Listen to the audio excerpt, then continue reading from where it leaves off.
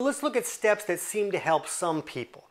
And one is you can supplement with the lactase enzyme. A lot of digestive enzyme formulas will have some lactase in there, and they'll have a lot of other types of enzymes too.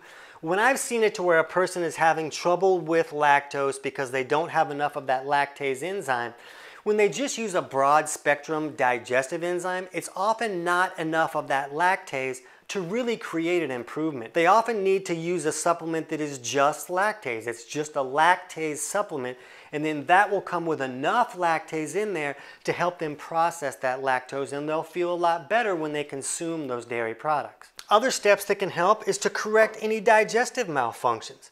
If someone isn't making enough stomach acid, or maybe their bile has become too thick and sticky to flow correctly, then it's hard to really break those foods down. Other steps would be to reduce any overgrowth issues, whether you have like some type of bacterial overgrowth or yeast, mold, or fungal type issues that are taking place maybe in the small intestine or stomach area that's putting bad guys throughout this system. Some of these bad guys seem to have the ability to process some substances in a way that turns them into bad substances. So wiping out any bad guys can be beneficial. And we'll also put some links in the description below for some studies that indicate that using some probiotics has had the ability to turn this situation around for some people.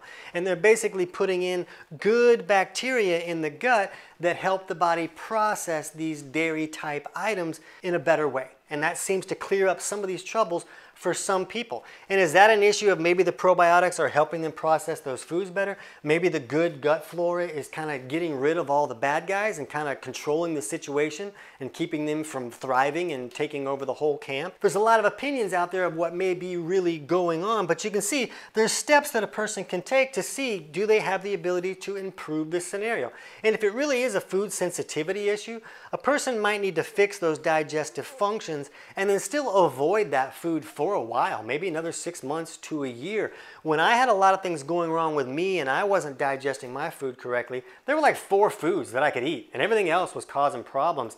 And after I fixed my digestion, I was able to eat a lot of those foods, but some things I had to avoid for a lot longer. And so you can test things out and see, okay, can I eat this now or am I still having a lot of trouble?